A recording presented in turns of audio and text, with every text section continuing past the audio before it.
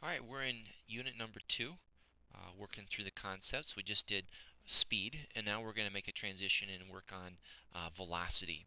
And so there is a subtle difference, very important though, a subtle difference between speed and velocity. Speed, we said, was just simply distance divided by time. It didn't have any type of direction to it. We measured in meters per second, miles per hour, feet per minute, whatever it is, but that's speed.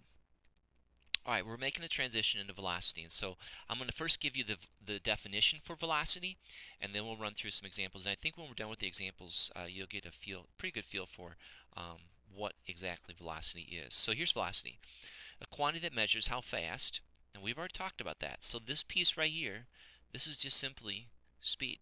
Don't let that confuse you. That part there is just speed.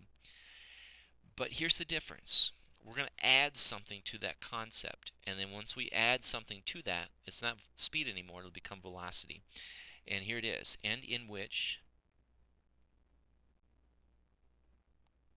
direction an object is moving. So not only is velocity how fast you're traveling, but it's how fast you're traveling in a certain direction.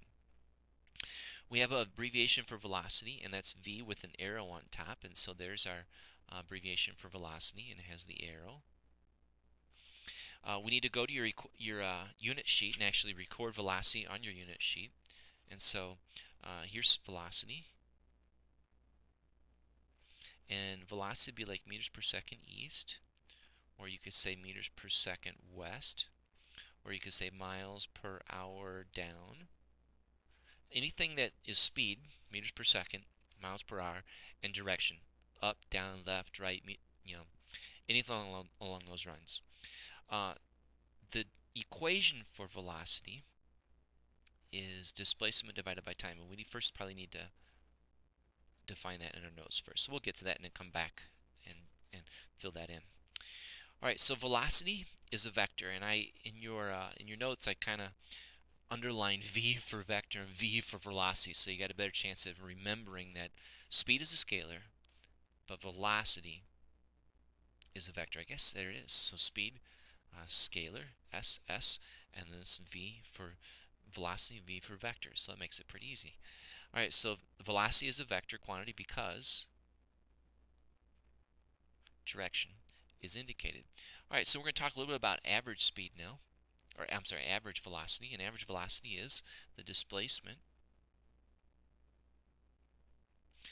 If you go backwards in your head, do you remember speed? Speed wasn't displacement. Speed was distance divided by time. So there's a subtle difference here. So speed was distance divided by time. Velocity is going to be displacement divided by time, divided by the total time. And so the equation looks like this, and this is what we need to go ahead and put into our unit sheet. So it's V with the arrow for velocity, D, displacement with the arrow, divided by time. So there it is, V equals D over T. And that's what I tried to put right over here. So velocity equals displacement divided by time. All right, question number 7. Two friends travel two different routes below. Both start and stop in the same location at the same time. And we had something similar, a question similar to this earlier in this chapter, and it's the same question. We're just asking about speed now. I'm sorry, velocity instead of speed. So whose speed is greater? So speed is going to be distance divided by time. So let's look at that a little bit. So distance divided by time. All right, so who traveled the further distance? Well, B traveled the further distance. And what it says here is they did at the same time. So the times are the same for both of them. Well, if the times are the same for both of them, then the one that traveled the further distance is going to have the greater speed. So we'll say B in this case. Next question, whose velocity is greater? And this is where we have to be careful. Velocity is displacement divided by time. And if it's displacement divided by time, then we have to figure out what is the displacement of the first one, A, and what's the displacement of the second one. Now remember, displacement is the distance between the starting point and the ending point. Well, look at what we got here. They're both starting and stopping at the same point. If they both start and stop at the same point, then their displacements are both going to be zero, because really they didn't, in terms of displacement, they didn't travel anywhere. Well, if their displacement is zero, that means I got 0 meters divided by whatever time. Well, that'll always give me 0 meters per second. So which one, they are actually the same, and they're both 0 meters per second. Now, since there's no since it's 0, you don't need to give a direction to that. All right, that's question number 7. We're going to flip it over and do a couple more questions, and then we'll wrap up this video. So here's instantaneous velocity. We just did velocity, displacement divided by time. Now we're doing instantaneous. And so here it is. It's a description of how fast and in which direction, so that shouldn't surprise you. An object is moving in a particular instant in time. So the only way we're going to be able to calculate instantaneous velocity is if we make our time interval, kind of what we're doing out on the street, measuring the cars, make our time interval as small as possible. And if we make it as small as possible, then our velocity will be an instantaneous velocity instead of an average velocity. And there's a kind of a fancy way of showing it, and I'm going to show it right over here. This is something that's not going to be on the test, but it's a great concept for you to be able to start wrestling with in your head. So here's velocity. And to do velocity, we already talked about the fact that we're going to have to take our displacement divided by time, but we want that time to be as short as possible.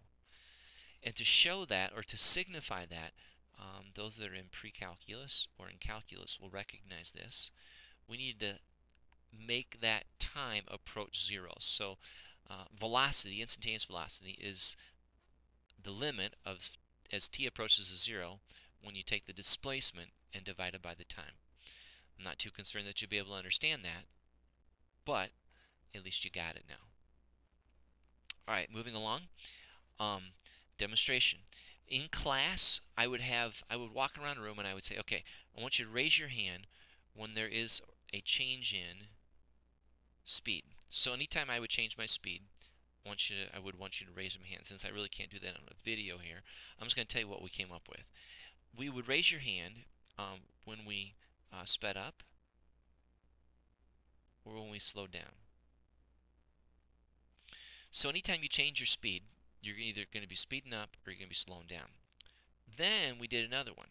I said, okay, now I'm going to move around the room again, and this time I want you to raise your hand when I change my velocity. And when we did that in class, we added, so there's not just 2 of them, there's 3 in this case. So we added one more. So they raised their hand when I sped up, when I slowed down, and actually, since velocity is a vector, also when I turned. So velocity can be changed by speeding up, by slowing down, and by turning. And for some people, they really have a hard time getting their head around that, but you got to be able to get that down. And I'll be hammering that throughout the rest of the year.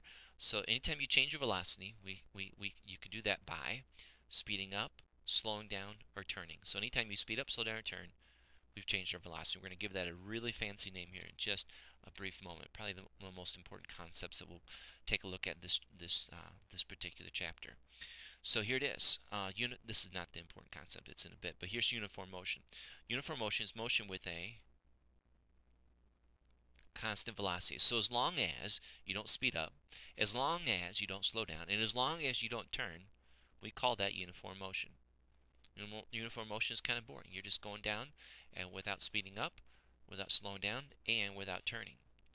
So moving along, there are 3 ways to change the velocity or uniform motion. So 3 ways to either change the velocity of an object or 3 ways to avoid uniform motion. And here they are. And this is what we just went through. So speed up, slow down, turn. So for this particular video, you got to make sure and know that anytime you change your velocity, you can either speed up, slow down, or turn, or you can go the other way with it. You can say anytime I sped up, slow down, or turn, that gives me a change of velocity, and that's going to springboard us into the next concept in the next video.